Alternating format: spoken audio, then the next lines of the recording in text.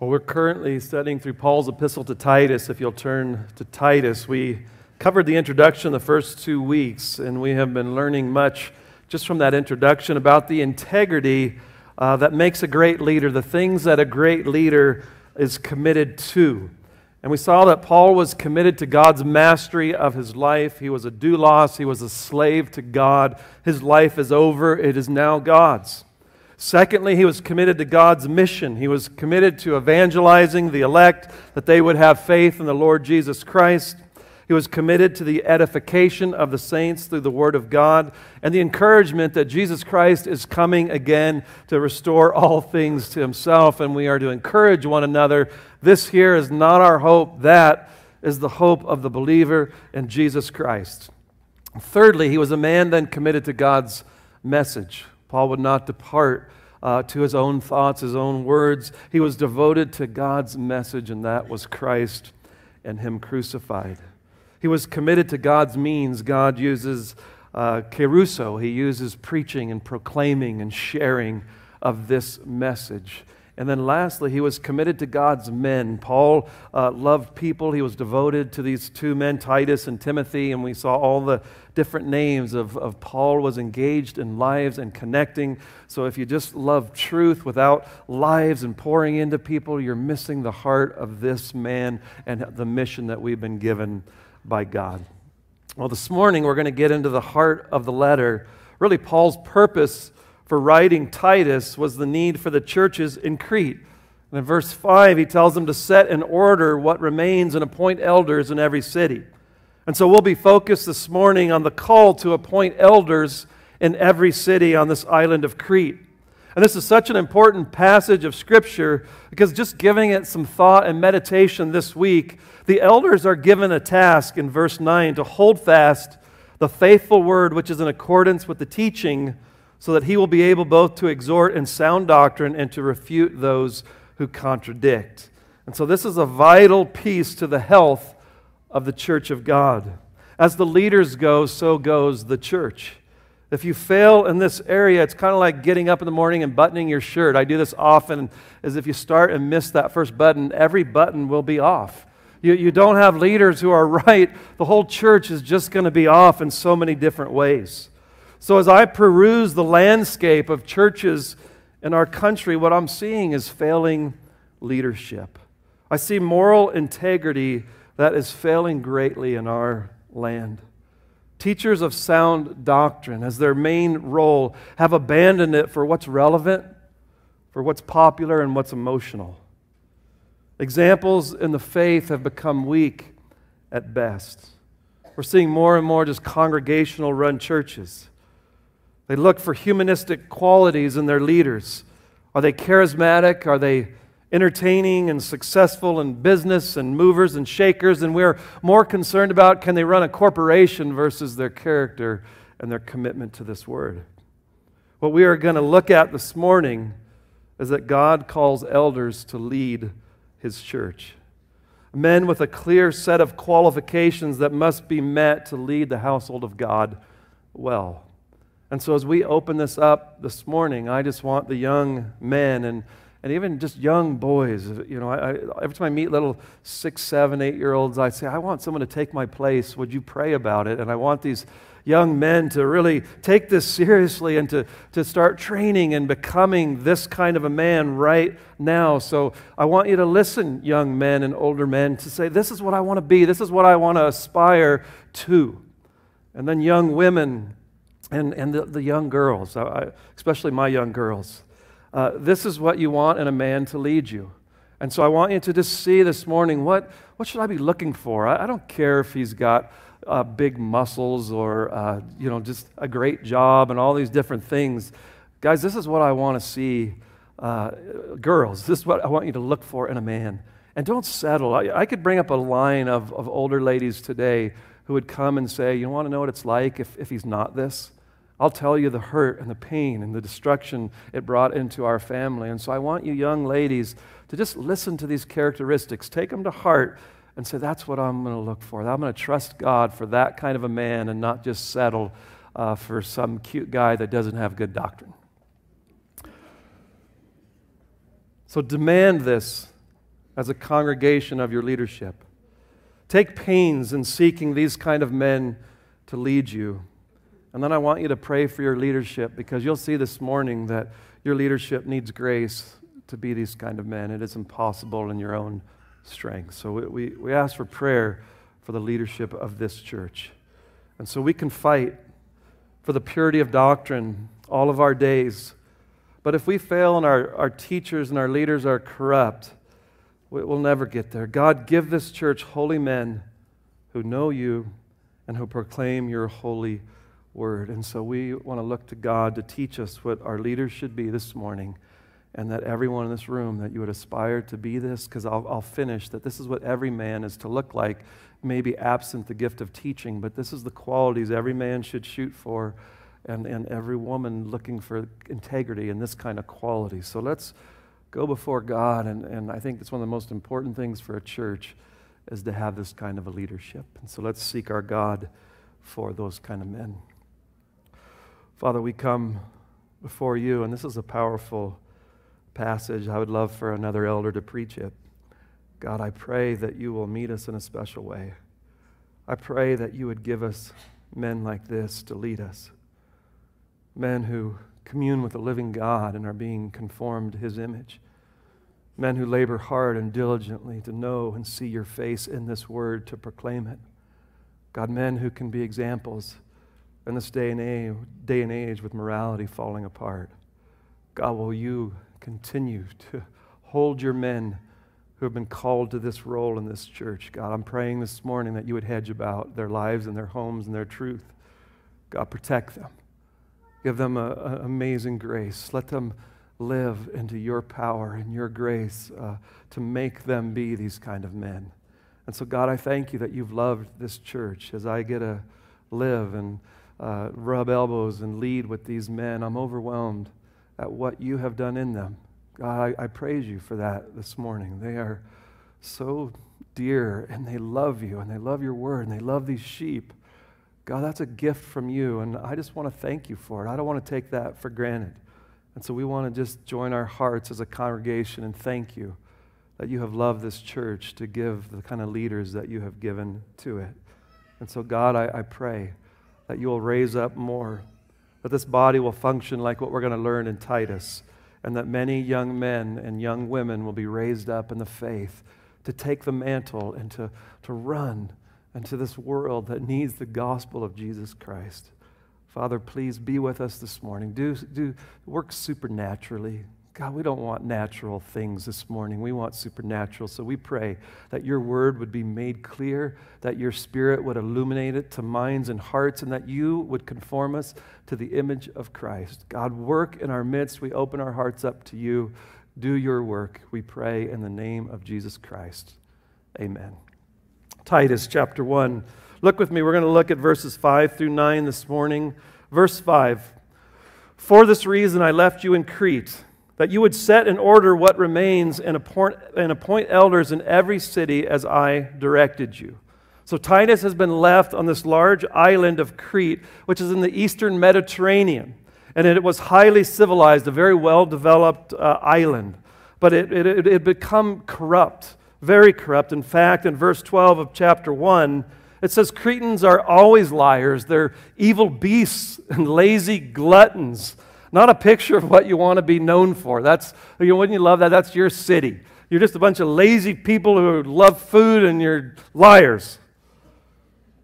Yet right in the middle of this place, churches had sprung up, and they had been spreading throughout this island. It's very encouraging on Crete. But there were some things that were lacking in these churches that they needed for this church. And so Paul calls Titus to organize the church and appoint godly leadership to guide the churches on this island. And so we don't know exactly how the church started. In all my studies, I can't be dogmatic, but there's some speculation that it might have been Paul. But we know that there were some from Crete at Pentecost, because we're told as the apostles began preaching, everyone was hearing it in their own language. One of those languages listed in Acts was Cretans. So maybe someone got saved at Pentecost. They went back and they started a church on that island. Paul was there at some point, and again I said it was probably after Acts 28. Paul goes there, and he leaves Titus, or he sends Titus shortly after he leaves. And there are two things then that Paul now says, Titus, here's what I want you to do on this island. Set in order. There's a root word in that the Greek is ortho, where we get the word orthodontist. And an orthodontist takes teeth and sets them straight. And it carried the idea to do it thoroughly and completely. So go into this island and set it straight. Get them straightened out thoroughly and completely. It's very chaotic in the church. So Titus is called to fix this. And it's a hard task due to the culture. It's a very difficult culture, and there were false teachers all over the island of Judaism, and they were sowing false teaching into the church. And so I can tell you this, it is harder to straighten out something after it's started than to start a church plant and just kind of begin with it. And so what's been given to Titus is a very difficult task to get this whole church back in order since they've already started. And so what I want to do this morning is I want to ask 3 questions then of the text that is before us in verses 5 through 9. First question, what are elders? And then secondly, how many elders should a church have? And thirdly, what should they look like, is where we'll spend most of our time. First point, what is elders? Look with me in verse 5. For this reason I left you in Crete, that you would set in order what remains and appoint elders, presbyteros, where you get the word presbytery. And so it's this idea of an elder. In verse 7, he uses a different Greek word, for the overseer must be above reproach. It's a different word, so you can be an elder and a presbyteros, overseer, several titles in scriptures that are given to the elder. Today in our churches, we can call them pastors, bishops, overseers, elders. There's a lot of different terms in different churches. But these are the spiritual leaders of the church. These titles are given to the same man. If you are a pastor, you're an elder. If you're an elder, you're an overseer. All these titles are for one man. They're not separate offices. And so it's not a separate role, as we even see today in some denominations where you have an elder, one's a leading elder, and one's a teaching elder. There's no such thing. It's one man that does both of those tasks. And so the government of the church is for elders to lead the flock of God. And that is the government here at Southside Bible Church. Elders lead this church, but they lead it according to God's Word the best we can in prayer and seeking to study and know it, but with congregational sensitivity and input. We shepherd the sheep of God. This isn't about us. And so we want to know you and know your hearts. And so it's never just, we do whatever we want. We want to shepherd the best for you and for the good of God's kingdom. And so you'll notice that at this church, we don't have meetings to vote on the color of carpet and chairs and bulletins and all of that. Every decision, though, is made by the elder board, and it's for the good of this body and the kingdom of God. So what Paul says, appoint them. Appoint them. A church needs elders. Go and give them that authority. Appoint them. They need to be appointed by those who are in authority. Come lay hands on them. They are called by the Holy Spirit, and we are to appoint them into this leadership. And at our church, we use the congregation's help. You guys nominate who you see functioning in this way, and then the elders begin searching and finding out if this is indeed the case. And so one last point as I move on, though, is you're not then self-appointed as an elder. What I see going on more and more in our country is someone says, I got a burden for worship, and I'm going to start a church then that worships. And everyone just keeps popping up on their own. If they get a burden, they start a new church. I'm going to try this. I'm going to try that. And you don't go self-appoint yourself to begin a church and start. This is done by the authority that's given in elder boards to appoint and anoint and to send out. There's a protection to the body of Christ in doing it this way.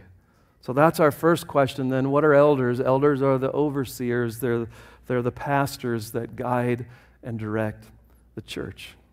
My second question then is, how many elders should a church have? And it's in our text is why I'm asking it. This is a very important point, as Paul says, appoint elders in every city. So it's in the plural. And so we know this, that at least more than one in every church in Crete.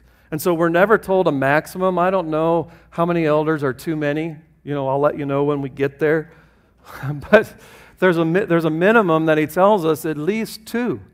And so, let me just read a couple verses. Acts 14:23. And when they had appointed elders for them in every church, so again, in the plural, Acts 20:17, and from Miletus he sent to Ephesus and called to him the elders of the church. James 5:14, if any is sick, let him call the elders of the church and let him pray over him. And so it's in plural every time it's talked about in a church. And so here's why I think that is the case, is we all have weaknesses and strengths, every one of us. And we need each other to balance and to protect ourselves from ourselves. So I think one of the most beautiful things in a good marriage when it's working well is all of your gifts are just working together and you're protecting each other from your weaknesses, from your strengths. And when a marriage is really working well, it's a beautiful thing that protects the whole family. And plurality is probably the sweetest gift that God has given to the church next to His Son. The more elders, it can become a test of patience, but it's beautiful for the protection of the body that if I get kind of off on something and run off, I can't get more than one step because there's a plurality of elders. So I've got some weaknesses that scare me. And so you guys are blessed because there's a plurality that keeps you from going off onto something. And so when you got churches with maybe one elder, you're very prone to be led astray or get off on something. And so a plurality of elders is so beautiful in the body of Christ to protect it. And so we move as one Lord, one kingdom, one word, and we stay there and we work through things to get that. And so I want you to see there's a beauty in plurality, and I think there's a danger in just one. And so I think that's why I'm saying appoint elders. It's a beautiful thing. One quick note. If you know a church with one elder, pastor's not saying leave, it's unbiblical. Okay, I don't want you running out saying, Pastor Murphy said so. That's not true. Crete is an example. There's no elders, and it's a church. Go strengthen the churches. And I know many churches where they've had 2 elders and one leaves for a job or something different, and now there's just one. There's still a church, and they're seeking to raise one up and use other godly men in the church till they do, and they can use like fire where you call other pastors and get their counsel on things. And so just because there's one elder, I'm not saying it's not a church. I'm just saying there's a biblical guideline to have 2 elders at least, and to have that for safety and protection. And so that's the ideal, and the goal is that we would have elders in every church. Young men wanting to plant a church, we've got about 9 or 10 of them. I love that. I love that that's your passion. So here's what I want to counsel you in. Find a dear brother who's elder qualified. Start growing together, training together, studying together. Get with some of the older men in the church. Build those bonds so that when God leads you to plant, you now have another elder to go and you know each other very well. And so lock shields. Find those guys. Be building and be thinking that way for the future. Lastly, this is where I want to spend most of our time this morning. What should they look like? What should an elder look like? What should we look for in our elders to lead our churches?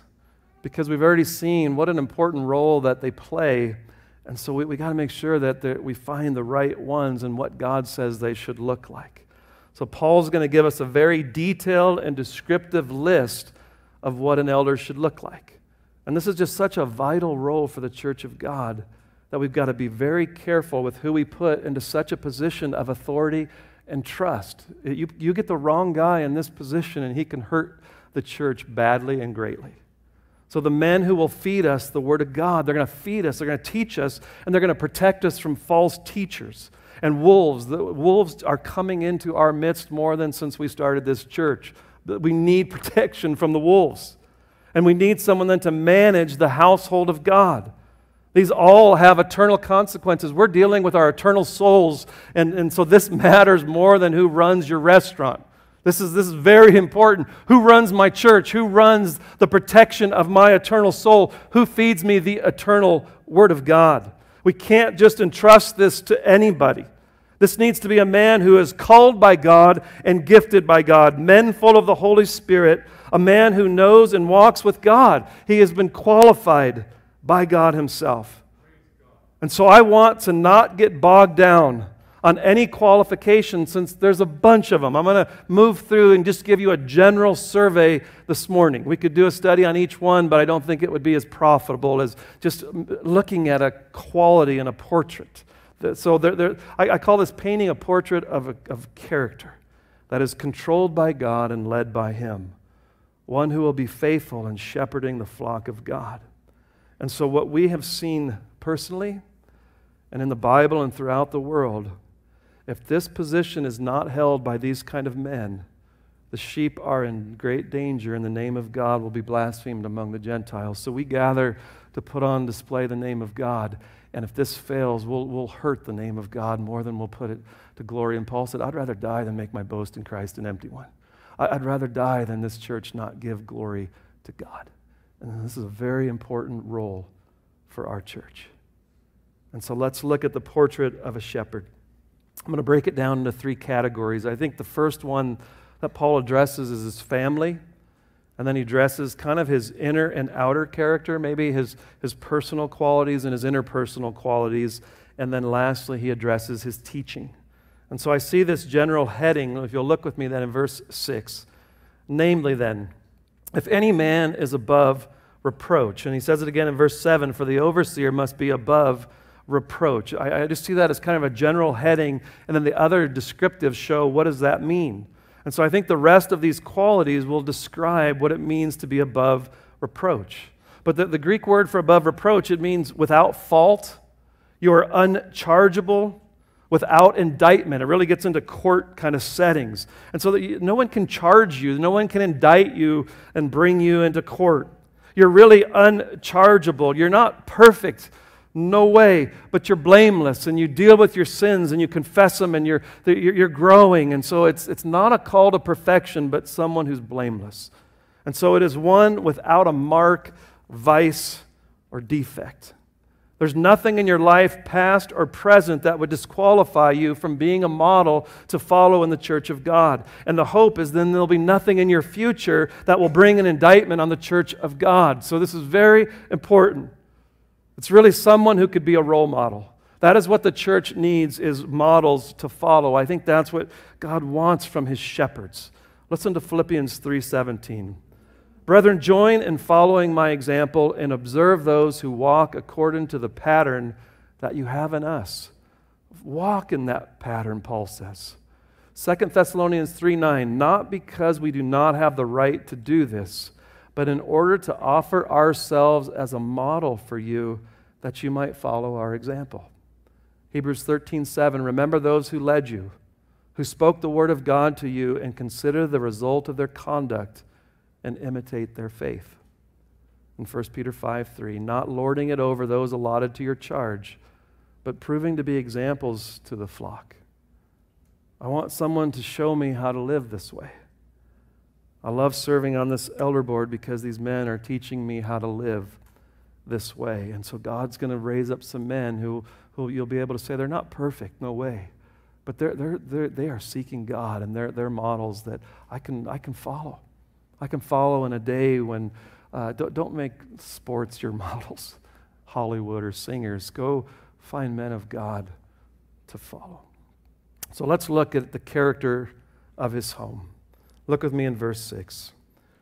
So namely, if any man's above reproach, here's the area in his house that he needs to be above reproach. He's the husband of one wife.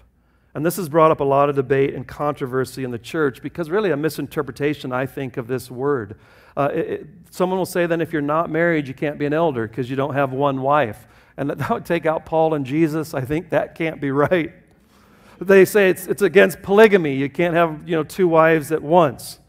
Or they say if you've been divorced biblically or widowed and then you get remarried, you can't be an elder, because now you've had two wives. And that, I think, misses the whole word of what Paul's looking at. One thing that will help us this morning with many of these qualities is that they're current character qualities right now. What faithfulness looks like today in their lives and why they can be leaders. Not something they did 25 years ago when they were an unbeliever. And so he's coming and he's dealing with present, current qualities. The literal Greek here is it would be translated, he's the husband of one. A better translation, I think, would be he's a one-woman man. This is a man that is faithful to his wife. He is in a covenant.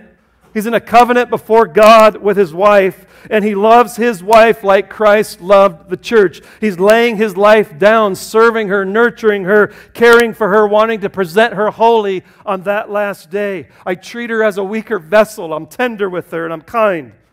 And so this is a man who's absolutely devoted to his wife. He's not harsh or abusive with her. He leads her in love, and she is happy to be led by him. That's usually the first question we ask a wife. Is she happy to be led by him? I think this is calling for a man not to be a flirt, a womanizer, chasing women. His heart wandering from her. He is committed to the wife of his youth. The beauty of this in our perverted and twisted day and age is amazing. And he's not one into porn. He's not chasing women. This is a man who's pure. And this is crucial to an elder. Show me a man who treats one who is in a role that is submissive to his authority, like his wife, with love and kindness and patience. And I'll show you a man who can lead a church with people who are in submission to his authority. Be abusive to your wife, and you will do shipwreck in the church of God. And so this is a great place to look, to see how are they going to be when they're elders in a church. Let's start and just see how they treat their wives. Let's begin there. Nothing will bring a reproach quicker to the church of God than adultery. The name of God has been dragged in the mud by adulterating and immoral leaders. Appoint men who are won women men. Secondly, he says, having children who believe, in verse 6, not accused of dissipation or rebellion. And so you can imagine that this one has caused a lot of confusion as well. These first two are really most of the debated ones, and then the other ones seem to get easier. So is this saying, having children who believe, that the elder must have kids who believe the gospel and are Christians? And there's just been many hermeneutical gymnastics trying to figure this out and force it and come to the conclusions. So if being an elder means all your kids are elect, I think our rule here should be you got to have 10 kids. I mean, we would advance the kingdom of God greatly if the elders just kept having kids, because they're going to be saved. It's guaranteed. So you cannot be an elder until all your kids are saved. Can you be an elder if you don't have kids at all? What about kids who have already moved out and are adults now? All of these questions come in. And here's where we kind of landed as an elder board when we studied it out early in the church. The same word translated here for belief. Children who believe, it can have two different interpretations as well. And context is going to have to determine it. So it can be having children who believe or having children who are faithful. Both of those are translations of this Greek word. And so the same word, it's interesting, it's used in verse 9, holding fast the faithful word. There it's translated faithful, same word. So it can be translated believe or faithful. And the reason I think it's faithful is because of the modifying phrase here in verse 6. They're not accused of dissipation or rebellion. And so I think it's that they're these faithful kids, and they're not accused of dissipation, which means to waste and squanderous living. They're these people just squandering their lives away in sin and rebellion. Rebellion, fighting their parents, going against everything they teach. You've seen that teenager, they're just punks, and they're rebellious, and they fight on everything, and he's saying that isn't what they're to be. This is about the testimony of the church of God. They're kids who are rebelling and publicly bringing a reproach on their dad and their church. Paul's saying that can't be it. God doesn't want that for his church, where they're just bringing down, you're preaching Jesus and they're going and destroying his name all day, every day. This is a call to be a parent who trains, leads, rebukes, guides, instructs, exercises authority in a way that his kid respects his dad. I remember I went into a home once doing oversight, and this guy had a lot of kids, and every one of his kids shared about how much they respected their dad. That was the general flow of every kid, and it went up from 20s all the way down. And that's the picture. It's just one who leads well, these kids respect their dad. they admire his faith and his kindness and his love and his truth-bearing. He's a dad who brings truth to bear, but he also is kind and he lives it out. They may not believe the gospel, but he is faithful to what his dad teaches and leads. There's such a reverence for who their dad is that I'm not going to go out and go crazy and do those things just because of who my dad is. It's a beautiful thing. Dad is the same man at home that he is in church. He lives out what he teaches, and there's a respect and there's a love for dad. They're not full of dissipation and rebellion. And so the church is called the household of God, and we're to nurture it like a family. So look into our families to be a great test. How do you nurture your children? And if all you are is this tyrant who's exasperating your children, guess what you're going to do in the church of God? If you are exasperating your children to rebellion and riotous living, you will not rule well the household of God, who is full of hormonal teenagers spiritually. The church of God has them. And if that's how you deal with it, you're just going to fail and you're going to be a miserable shepherd. Do you know what kind of man he is? Look at his family. And I believe this is to be kids in his home. We kind of wrestled with this. I don't think it's the adult children who one day they move away, they're in another state or whatever, and they choose to kind of go their own path. But not dissipation and rebellion that would bring a reproach on his dad's ministry. So preaching that, you're up there preaching and your kid is known as the town drunk and everyone mocks the name of God. I think there's a protection here for that. I had a young man I met with, and he said, if I believed there was a God, I would be a Christian because of my mom and dad's testimony to me. He just said, it's beautiful. And there's something that I think is sweet and leading in the testimony that they were to their son. Let's look then. The family is the first place to look, and I'm telling you, that's where you'll see as a man to shepherd his wife and his kids, and you'll see what kind of shepherd will he be in the church of God. Let's look at the character of the man. Paul breaks this down, I need to get moving, by a list of things that, first he says, you should not be this, and then you should be this.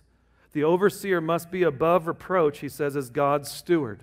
A steward was someone who managed a house, and he would set the rules. He would manage all the people in the house. He was over all the resources. He had to see if the crops were successful or not. He corrected, he trained, he cared for if somebody was sick or wounded. The steward was over the whole house.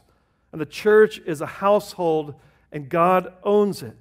And we manage the house for him, with all the gifts and the equipping of the saints and the oversight, correcting, feeding, nurturing, caring, praying, rebuking. The elder is called to manage the household of God.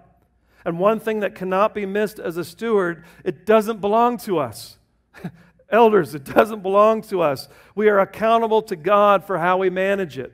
So we are trying to be found trustworthy before God. So that's why we run it according to His Word. And therefore, we must be above reproach. And now he says this is what it will look like beginning in verse 7. He must not be self-willed. This cannot be one who is consumed with himself. If you're seeking for yourself as you shepherd the church of God, again, you will make shipwreck. You'll be stubborn, headstrong, arrogant. If it's all about you, do not aspire to this office. You cannot lead well when you are this way. Dividing your agenda, you're a know-it-all, you know the best way, everything is about you. It seems every person I meet aspiring to leadership, they all have this one thing, that the Bible is all about the glory of God. Amen. All we're to be about is discipleship. That's what the church needs. All we need is evangelism, and if we will go and do that right, the church will be right. All the church needs is missions. All the church needs is family ministry. All the church needs is your theology.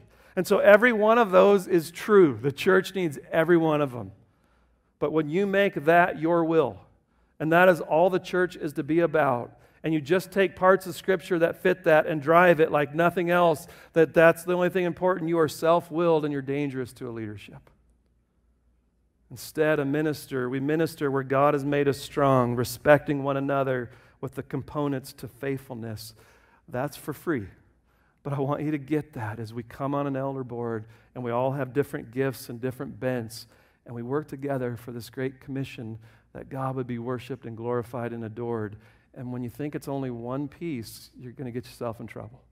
It is the whole organic beauty of what God's designed in a church.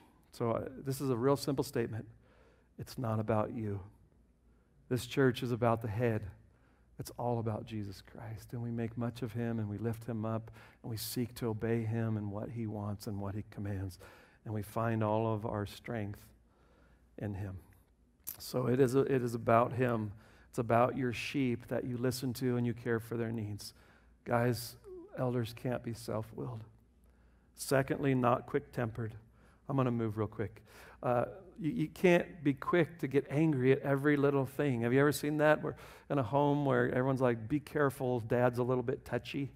Just hide, Dad's, if you do anything, Dad's going to blow, here it comes. It's just someone who, you're just always ready to get mad or angry.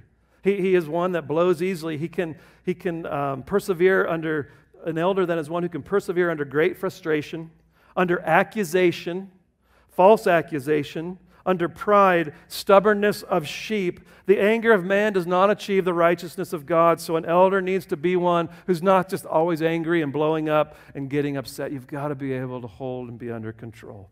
Thirdly, you can't be addicted to wine. I preached on that in Ephesians 5:18, so I'm not going to park on it. But you're just not the good time Charlie guy living in the bars, drinking, because when you drink, what comes with it is sin, losing control. It's just an elder addicted to wine. You are never going to be above reproach, and you're never going to be a good leader in that. You're not pugnacious. It's a beautiful word. I like it, pugnacious. You're just a brawler. You're called to correct with gentleness those who are in opposition. There's really no place for a fighter in correcting. Resolve conflict peaceably and godly. An elder is not the pugnacious one. He is not fond of sordid gain. The guy that wants the quick buck. He doesn't care about how he makes the money. He just wants to make the money. He lacks integrity and honesty. The love of money is the root of all evil. This man he's not controlled by money. That isn't what drives him. That's not why he does this. He's not after it. Money is not the issue. I have every spiritual blessing in the heavenly places in Christ Jesus. I don't care about money. Well, what should he be? That's what he shouldn't be. Now let's look quickly at what he should be. He's in verse 8, but he should be hospitable. And so it should be someone who your home is open. Really, my life is open. I love you. My home's open. We're bringing people in to love, minister, nurture, care. It's not a closed house. I won't invite that family. They got little kids and they'll ruin my carpet. And this is a heart that's just broad, like God is. And just they're hospitable. Their lives and their homes are open to the flock of God. They love what is good. That can be the lover of good men or lovers of goodness. And so I think a lover of good men is they're friends, and who they surround themselves with are good men, not the gnarly.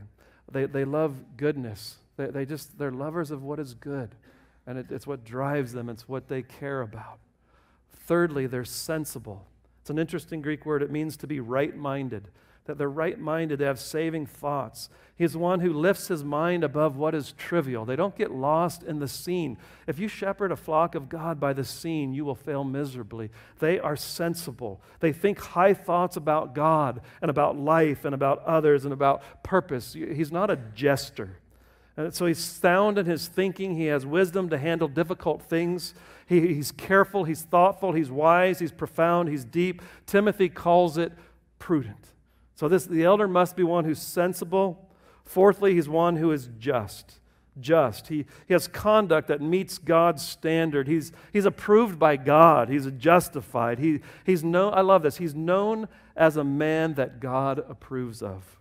He's not just. He's just in his dealings with men.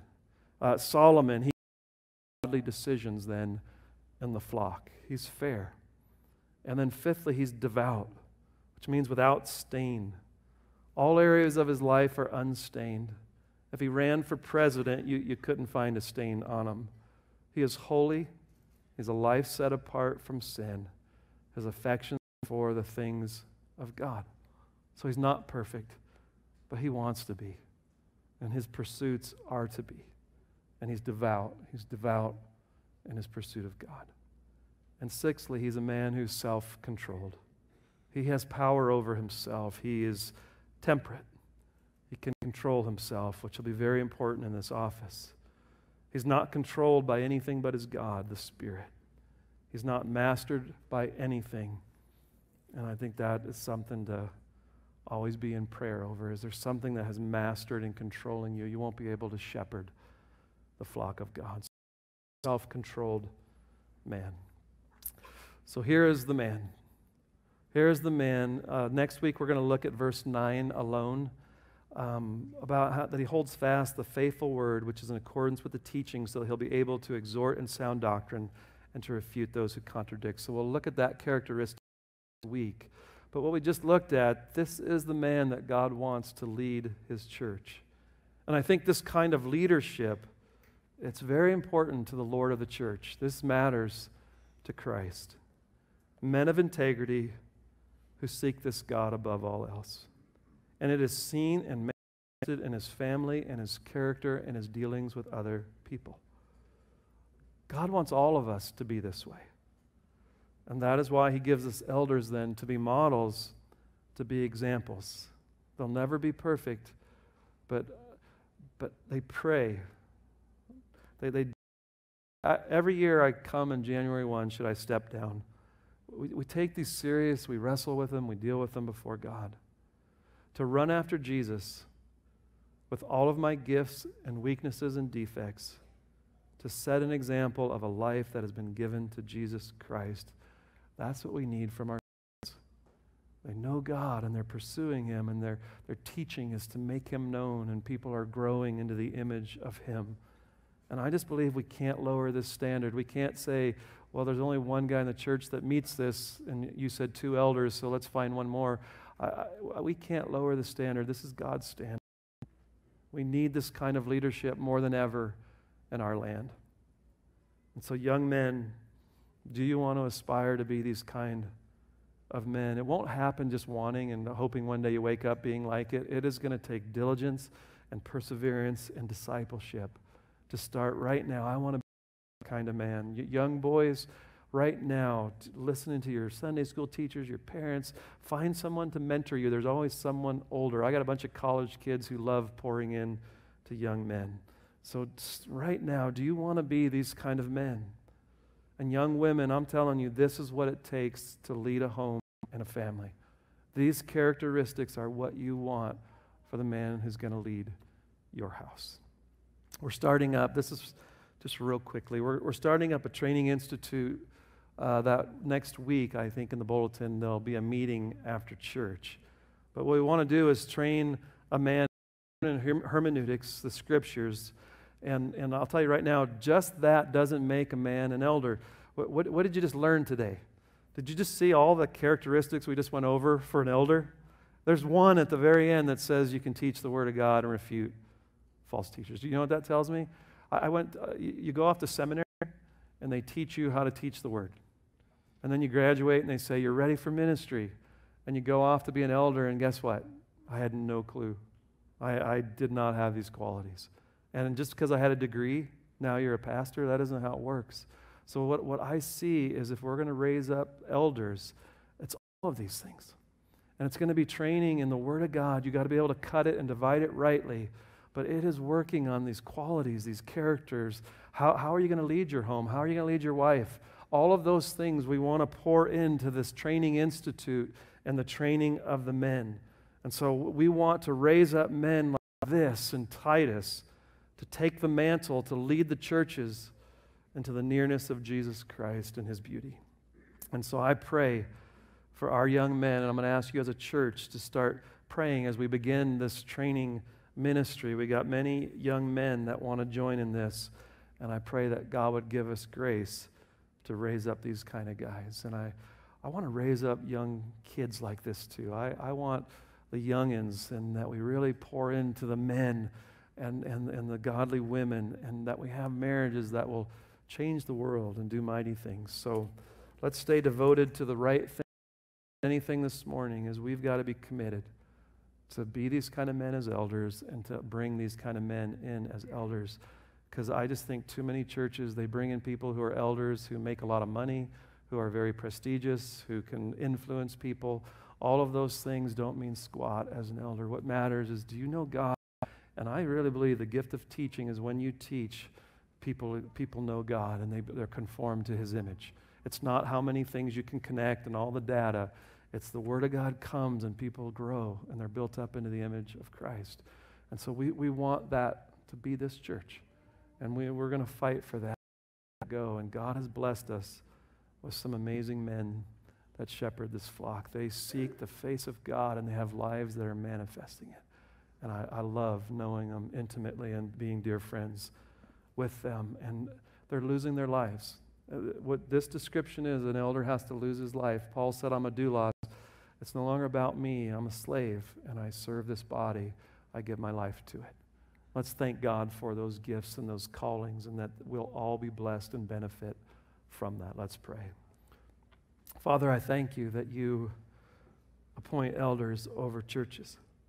And I thank you that you have qualities to look at so we won't make mistakes. God, it can't just be a guy who's smart and knows doctrine. That can never be the quality of an elder. God, it's got to be all of these attributes and characteristics that we've just looked at. And so we see that no human can be this. God, the only way is through the power of your gospel, your power, God, beholding Christ, being metamorphosed into His image to begin to reflect these things. And so I pray for the elders, God, that you would protect their secret place, that you would protect their integrity and their families and their doctrine and their truth. God, I pray that you protect their hearts, that they love this flock deeply, and that they would never become sour or embittered. God, that we would do this with great joy and shepherding the flock of God. Lord, I thank you for this calling. I thank you for this gift of what you've just described. And I love young men who are wanting to go into this. Lord, I pray that you will be with them now, that you'll begin shaping their character and their integrity this very day. Lord, that they would come out and be separate from this world. Lord, give them mentors one-on-one, pouring into them, helping them grow. And then I pray, Lord, that this in the next chapter, that the whole church will learn how to do this with each other. God, lead us into discipleship relationships where we are pouring in the glories and the beauties of Christ into each other's hearts, that we are evangelizing and edifying and encouraging with the blessed hope of Jesus Christ. God, I thank you for this word, and I thank you for the men you've raised up in this body. And it's in Christ's name that we do pray. Amen.